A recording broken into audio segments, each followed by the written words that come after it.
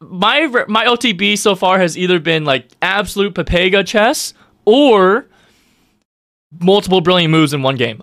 There's no in between for some reason. I don't know why. E4, and of course I play the Caro. He plays 2 knights, but we kind of transpose into this Tartakower-ish line where black willingly doubles the f-pawns. But what's the compensation?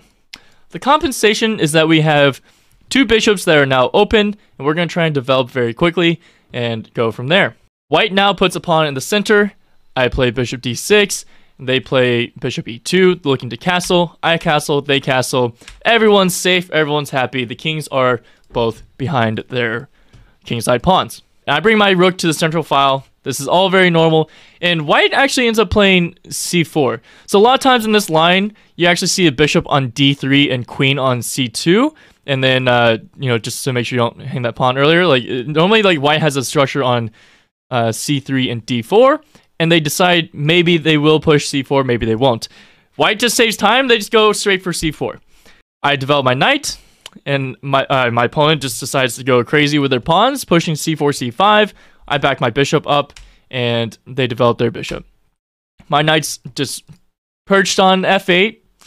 Might look a little weird, because the knight's on f8. It's like, what the heck is it doing? Well, a lot of times the knight is kind of counteracting this bishop-queen battery. Right now, there's no queen-bishop battery, but at the same time, my knight on b8, not really doing a whole lot. And with this doubled f-pawn structure, you have to be very careful with black, because sometimes if white ends up getting all these pieces attacking on the king side, these pawns can actually be a wall that prevents black from bringing pieces to help defend the king. So I just take care of the king, make sure it's happy, and at some point, this knight can always jump forward as well. h3. h3 immediately, yeah, okay, it's stopping anything from going to g4, but it's all good. Knight on f8, there's no mate. That's some wise words of wisdom there. That's redundant, but that's okay. Okay, I play bishop e6, developing my bishop, and then I put my queen right behind it. And here I'm already threatening to take the h-pawn, because if you just say do nothing, let's just say you make a random bishop move, take, I sacrifice my bishop, but this king's out in the open. It's feeling the draft. There's nowhere for it to go, and there's not really a whole lot of room. This knight is hanging on for dear life here, but I guess I moved the bishop. But either way, if at the cost of 1 bishop, this king is super unsafe, pretty worth it. The other idea here, which you'll see in some of the other lines, is to play knight g6 to play knight h4. And you're like, what? Knight h4, boom, boom, mate, right? Sheesh. So knight h2 is to try and protect the king a little bit, but I played knight g6. Apparently I could have taken on h3 immediately, but remember that knight h4 idea? I'm keeping that in the back pocket, prepping bishop takes h3 even more so. They play a3, which I was like, all right, it's go time. Like, we're going all in, the chips are getting pushed in, and we take the free pawn, and they defend with bishop f3. And now it's like, how do I add pressure? Well, we add pressure with knight h4. Like I said, the foreshadowing has been done. Now we're just bringing all the pieces. We got 1, 2, 3, 4 pieces, and they're just really cramped over here. Not sure how they're going to defend. They try with queen d2, but now I bring my bishop back, and I play bishop e4.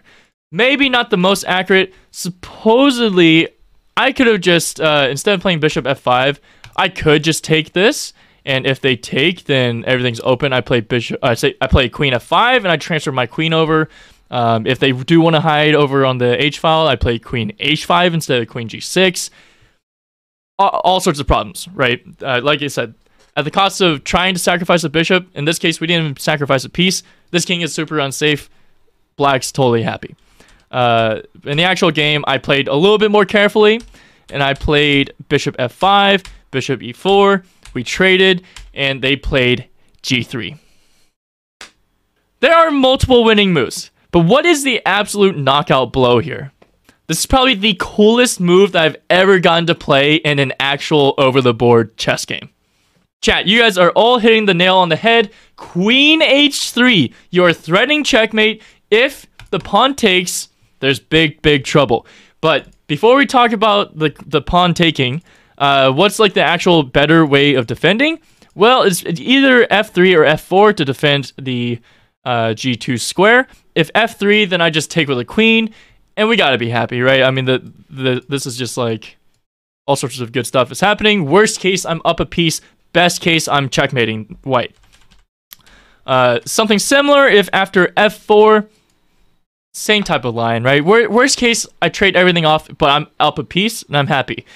But instead, my opponent did end up taking on H4.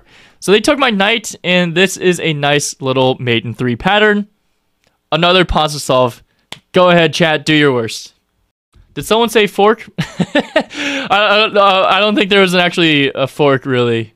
But I just wanted to share this fork. I mean, how could I not? Queen H2. No. You have to be careful. Careful with Queen H2. I'm not saying Queen H2 is bad.